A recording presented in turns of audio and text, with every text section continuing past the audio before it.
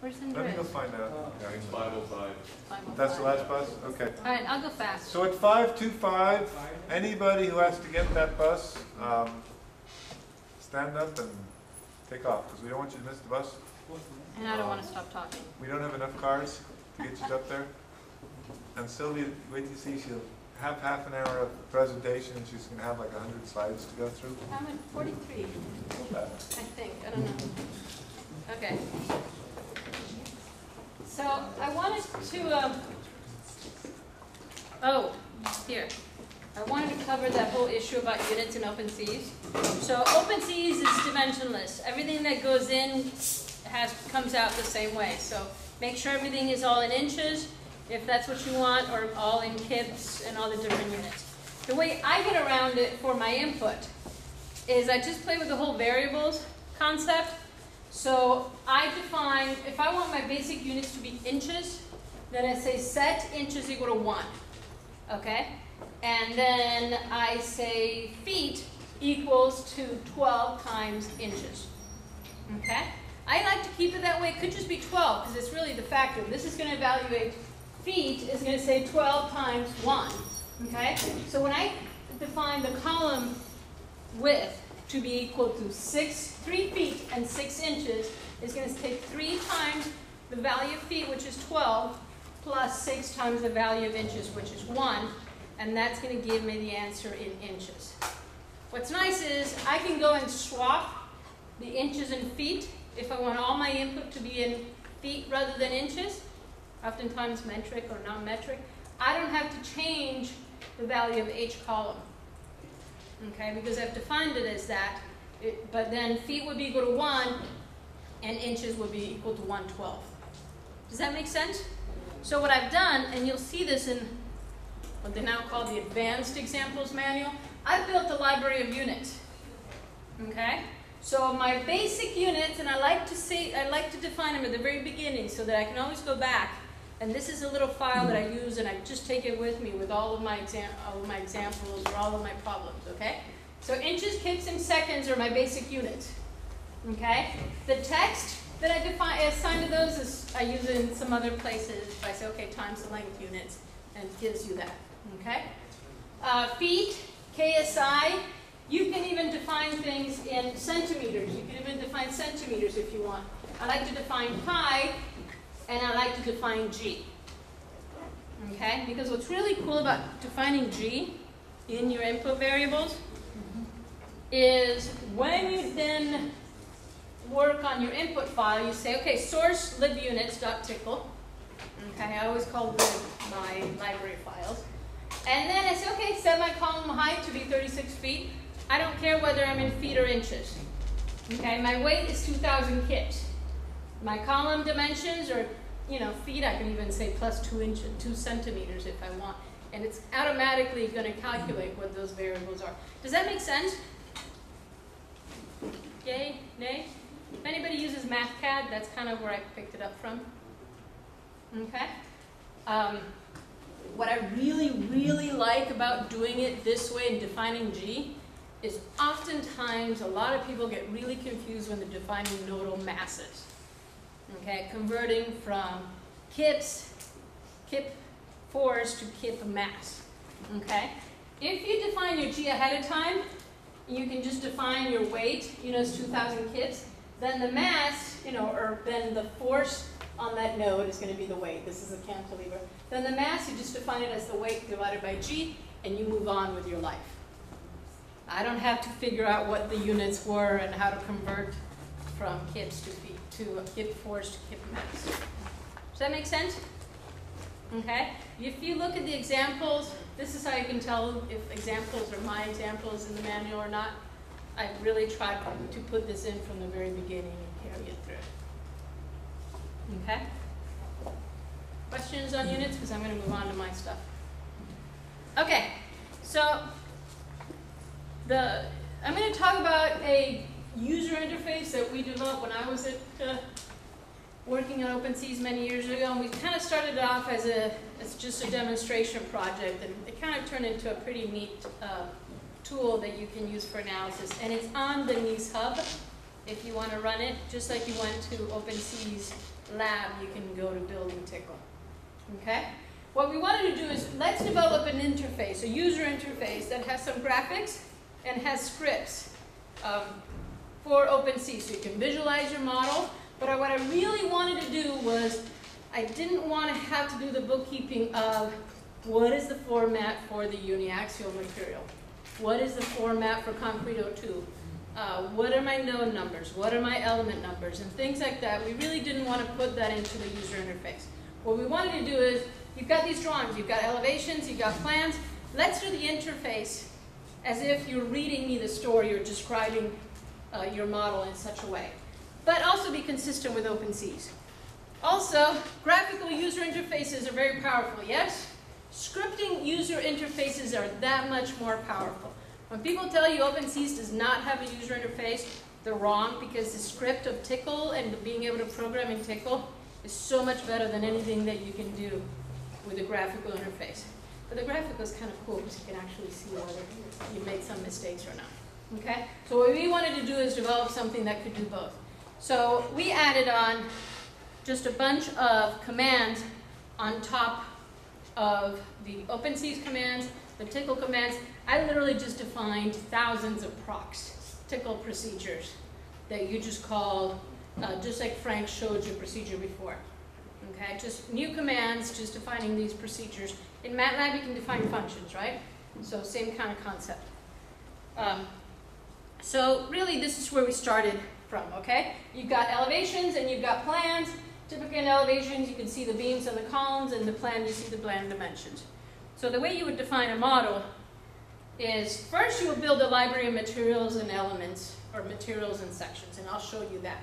But then when you're really trying to put the model together, what you define is a bunch of elevations, you define a grid, a plan pretty much, and then to build the 3D model, you just take these grids or elevations and just place them in your plan as you decide that they belong. Okay, so here's an example. The very top one is how you would define an elevation. You define a geometry of just height and width for each bay. You define columns and beams and different elements, boundary conditions, and then gravity loads. Pretty straightforward. You look at that, you can understand what that elevation looks like by even just reading it. It's a really nice way of checking it, and it's pretty clean. It takes advantage of anything Tcl, so you can make any part of that programmable. Okay, I just added this model command called add model data, and it does have certain input. And that's when the GUI kind of is handy, because it will help you a little bit better with the input for it. The plans are pretty straightforward. You define plans. You can even give names to the different grid lines. And then you literally, when you put together this 3D frame, you just say, okay, this is my plan, and this is where I want the elevations to be put into your model. So there's your 3D model put together. You don't have to define nodes. You don't have to define nodal masses. You don't have to define, go back to the OpenSees manual and figure out, okay, what is the format for the truss element versus the truss section element. If you go back, as I told you, you build it, pretty much it has to follow OpenSees, because this uses OpenSees. You do the same thing. You build a library, just so you build a library of elements, a library of elevations. You go back and you build a library of materials. You can build a library of sections. What's really cool with scripting is you take these with you and you can use them again in other models. Okay? You never have one single model. You've got these different eccentricity cases and things like that. So it's really nice to have a nice, clean library with you. For example, for concrete material, you just say, and I've built a bunch of templates. Okay, to confine concrete material. I've decided what the residual stress is and factors that the concrete O2 asks for. All you as a user have to say, okay, it's a 4,000 PSI concrete. Everything else, I define it for you. It's actually optional variable, so you can actually put those numbers in if you want to. Okay, so you can have maximum control or even minimum control. A section, if you guys look at this, it's pretty straightforward. It's kind of easy to understand what this section looks like. Okay? And even when you define element types, with OpenSees, you can have displacement-based elements, you can have force-based elements, distributed plasticity, lump plasticity. So it's all pretty straightforward and put together here. You don't have to think about the OpenSees format. I have thousands of lines of code that interpret what you're doing here. Same thing with analysis models. I mean, a lot of you had that little script that you copied over from Frank, and I have no idea what it says. Okay, actually with time even I've learned what most of those things are. Well, I took care of all that for you. Frank and I went through iterations of, okay, what is the best algorithm for this kind of analysis? For static analysis, for gravity analysis, a pushover analysis, and a dynamic time history analysis. I've even put in the script, as Frank was telling you, about helping it to converge. And I've put in the script in there so that you don't have to worry about it. And it works for 90% of the cases. Most of the time, if the model doesn't converge, it's the model. There's something just not right in the model. If OpenSees crashes on you, it means that you've connected an element to two nodes, and probably one of those two nodes you have not defined. And the people that designed OpenSees never thought that somebody would not assign a node that it was going to use. Okay? So you got to really be careful. So going through this process really helps to cut down a lot of, oh, did I forget to define this, or did I not forget to decide that?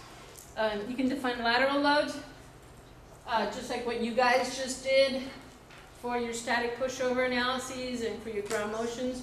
You define them through these kinds of commands. It's pretty straightforward now that you've got the experience. But you can see it's a much simpler format. And then you can do load combinations, right? You never do one model, one analysis. You build lots of models, and you have these different load combinations. So these are examples of different kinds of load combinations that you define the loads ahead of time. And they say, okay, I'm going to use one that's just a gravity dead load, one that has different gravity combinations. And so then when you run the analysis, you say, okay, run this element, this model with these load combinations. And you can even do unidirectional and bidirectional load combinations. So an interesting example, to just go back to the simple input, it's pretty straightforward whether you view it graphically or even looking at the script, that it gets a little bit more complicated, but it's pretty clean anyways. Okay? So this was all really cool. In the first part, it was all just scripting. We didn't put a graphic user interface on top. But then I reached the point where we kind of had to. So now there's BuildingTcl Viewer, which can help you to build the model. So I need to come up with a new name on it. It actually has the interface for building the model. It has a nice interface for running the OpenSees analyses. That you can actually press Analyze. You select different models, different load combinations. You just click Run them, and it just runs them sequentially, one after the other. I have to go and put it into the parallel computing so it can run faster, but right now it's just a sequential processor. What's really nice is once you push Analyze, you can actually watch the structure deform, and you can watch, if it's a pushover analysis, you can watch the force deformation as it actually moves along. So you can really keep an eye, because oftentimes when you run OpenSees, it's just sitting there, you have no idea what's going on. Because if you make it tell you what the status is, it really slows down the analysis. So this is a nice and efficient way. I only check every so many time steps on what the status is. Here's an example of the input for the material. I have a large library of materials, and as you can see, all you have to find is 4,000 psi for the concrete strength. But if you're familiar with the concrete O2, there's a whole bunch of additional parameters that you can't control. I've put in some default values, but if you want, you can modify those. What's really nice about being able to run this, the difference between running this this is TcL and TK, which is the graphical interface of TcL, is I can actually run OpenSees. It's not a pre and post processor. I can actually push the button and say, okay, run an OpenSees analysis. And so you can actually do this with the material. Say, okay, test the material, and it shows you what the hysteretic response of the material is. You can do the same thing with a section. I've got a library of different sections. You can define all the different properties associated with that section. You say, okay, test the moment curvature response of this section under a specified gravity load. And you can actually watch it as the trace moves. So sometimes if it's a badly designed section, you see it that it's having problems converging or it's decreasing in strength. So the nice thing about doing a user interface using TcL TK versus MATLAB is that you can run OpenSees real time. Okay, you're not pre and post processing it. something I find really cool, and we can spend full hours on it, is how you define the elevations. Okay, it's a pretty efficient way of defining elevations. Just as it was pretty efficient in defining in the script, it's a nice way of defining them also in the graphical user interface. My phone has trouble. Is that my phone? Yeah. Okay. It's my kid and the doctor. Here's an example when you define the elevation. I've defined a number of grids, and then I select, okay, what kind of section do I want? Additional parameters if needed, and then you literally just click on your grid and say, okay, assign that section here, assign it here, or assign it here. So it's nice, you know, click, not where the nodes are, defining the nodes and this and that. You literally just define where the elements, and you just place it where you want it in the elevation. You then can do something, it's nice, we can spend a lot of time, you literally can real-time modify these dimensions here and just go on there and change the numbers. You can define your grid, and then what's really cool in the 3D model, you select the grid, and then you pick elevations, and you can put it here, and the 3D graphic shows you where that elevation ends up. So you could build something like this pretty quickly, and relatively simple. It's almost simpler to build something this big. As I was telling you before, you literally select different models, different load combinations, say, okay, analyze. And you can watch it, and this is just a screenshot. As it's, you can watch the time history, and you can watch the deformed shape. You can even run bidirectional. You can actually push the button and say, okay, stop the analysis.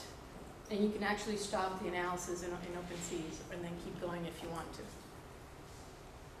to. It's really nice for visualizing results, which is a much bigger issue than anybody can write a script, but it's really hard to interpret the data, especially visually. So you can actually pick a model that you run in the node combination, and you can actually watch it, visualize it in post-processing, just animate the deformation. You can watch the response history. You can click on a point in that response history and find out what the state of your structure is. There's lots of different ways that you can view it. You can click on a node and get the displacements of that node. You can do some nice color graphics to see which ones are the critical element. You can actually see, if you have fiber sections, what those sections look like. You can plot bending moment diagrams, and a 3D is kind of difficult to visualize it, so I can actually do it color-coded. Such as here, this is looking at the plastic hinge rotation, so you go, oh, okay, so these are my critical sections right here. You can then go in and click on that element if you want to see what that element looks like. Different ways of selecting what you want to visualize. You can even visualize individual elevations. You can do, load combinations and, envelope load combinations. The fun part is you can click on an element, and you can look at all the force deformation response, or even the fiber section response, if it's a fiber section type. For example, here's moment curvature response at node I and node J of this element. So it's a great way of just evaluating what the status is. So, are you selecting these recorders, or does it all? I've selected. You don't have to select recorders. I've selected all the recorders. Okay. And So what if there's too many? It's too much information. well, that's why I process it for you. So it is right now, the way it is right now, it is too much information. No, I mean, what if it's too much data? Um, And you don't want all those recorders? yeah, I need to figure out a way of minimizing Okay. recorders. Right now, I just swiped through, and I haven't really had that many users to really get that kind of feedback. Right now, I only have element and node recorders. I don't have any fiber section recorders, even though, because those are what takes time. Mm-hmm. Even though I magically can tell you what is going on at a fiber in your section, in your analysis. So we picked an element. When I want to look at the fiber section response, I've got selected locations, and you can actually see, okay, what that steel fiber is doing there, or the concrete, actually this concrete fiber at that location.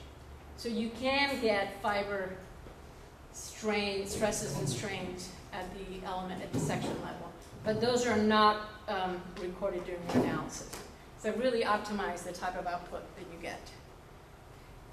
So that's pretty much just an overview. It's on my next step is to do a better job with wall modeling, do a little bit more optimization in the post-processing, because sometimes that takes a little bit of time.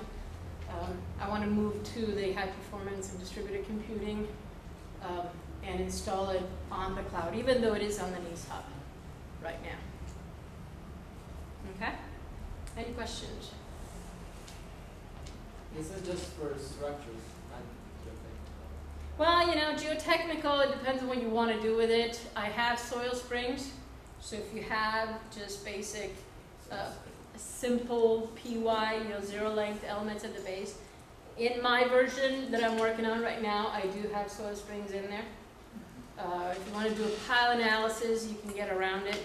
It's pretty easy the way I have it configured to add that feature onto it. Because all this does is it interprets this input and then converts it into an OpenSees. So if it can be done in OpenSees, just the key is trying to design the user interface for it. But yeah, that's my plan, is to be able to do some pile modeling. But right now, shallow foundation, you just put zero length springs at the base and you can do it. Which is what we did with Tim a long time ago. Is this available? Huh? Is this available? It's on the NIS hub. I've updated it since the version that's on the NIS hub. So if you're interested in using it, you got to talk to me. I'm trying to figure out where to put it, whether to put it on the NIS hub or put it on the big, what's out there. It's probably going to end up on the NIS hub. I haven't worked on this in about 3 to 4 years officially, so I've been pretty much doing it on my own. But this is also an example of what you could do with TcL programming, honestly. I mean, that's what it was meant to do. I highly recommend using TcL and TK and learning those rather than go to MATLAB and other programs where you can only do a pre and post processor rather than integrating it directly with OpenSees. And TcL, you've learned all the commands today. So there's one more about arrays. If you can figure out how arrays work, it's really cool. There's also a linear algebra package for TcL Oh yeah. where you could do matrix manipulations Oh cool. in MATLAB style. Oh, so I write my own cross and dot products routine. Oh yeah, it has eigenvalues Oh cool. and Yeah. SVDs and all that. And the pull down menus, I mean the TK interface is just so excellent. There's some kludgy things about it. The dimensioning is just a little bit pain, but the canvas feature of TK and having pull down menus is, you know, these are all little pull down menus and call buttons, and every object in that figure, like you can assign a command to it. So it's a really nice. I don't know Python, and I don't know how the graphics are of Python, but I'm really happy with what I can do with TcL TK. So my recommendation is don't let it scare you. And honestly, with all the examples, if you go to examples manual, I did really highly detailed examples a long time ago to get you started with these things. So I highly recommend investing the time in getting to know the language. If you want to put TK on top of it, you have to download the OpenSees TK version, which is always available online. Questions? Does it include the reliability analysis? No, not right now. It doesn't in there. So So which version includes reliability analysis? the version that Frank is working on. The one that I have here doesn't, I don't even have the input for it, so I haven't developed the interface for it. It'd be great someday to be able to do that. What you could do is you create this, and you can, if you can then use as the interface and then put something, a layer on top for the reliability would be really, really cool. You could probably do it well enough if you manage the scripting, using the scripting input, because you could do all this with the graphic user interface and then saves it to a BuildingTcl script, and then you can modify and reprogram. Questions? Play with it. Not a perfect system. I'm the only one who's worked on it, and I haven't had serious, I've had a couple of graduate students here and there using it and testing it, but I could use feedback on it, especially now that I'm getting back on it. Where's Frank? Who's next? He thought I was gonna talk for an hour. That's all I have.